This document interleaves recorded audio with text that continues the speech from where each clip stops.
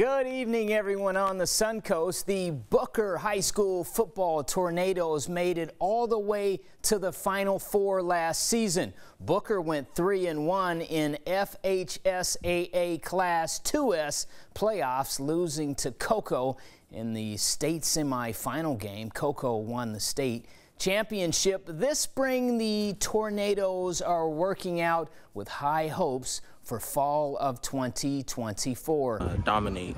Yeah, just dominate. We want to dominate the whole game, and that's it. Take over. That really set the standard for us. Like, anything below that is unacceptable. We're really trying to strive for the states.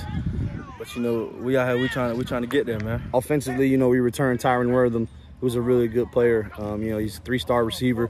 You know, Rashawn Peterson comes back, a 3-star running back, multiple Division I offers. So we got a lot of weapons on the offensive side of the ball that we feel like can do some things. The quarterback position is going to be an open competition, and we'll see how that goes through spring and as we move into the summer. But really excited about where we're at. The kids did a great job this offseason in the weight room.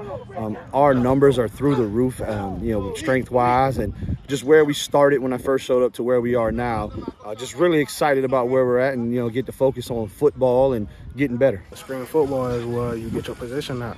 You work hard to get what you want. So if you want to come out here, you got to work hard for what you want. Everybody been waiting for spring. Everybody, we out here working. We came to win, man. We came to work out here, be a family together, and build something strong. We still going to improve going on into the season. And I think we could come up with a lot of big wins this year. The Booker Tornadoes will play in a jamboree on May 22nd. They will face Spruce Creek, and Booker will also line up from scrimmage against Mainland High School out of Daytona Beach, and they are the Buccaneers, also defending state champions during their spring football scrimmage. Reporting in the studio, I'm James Hill with ABC7, your local station.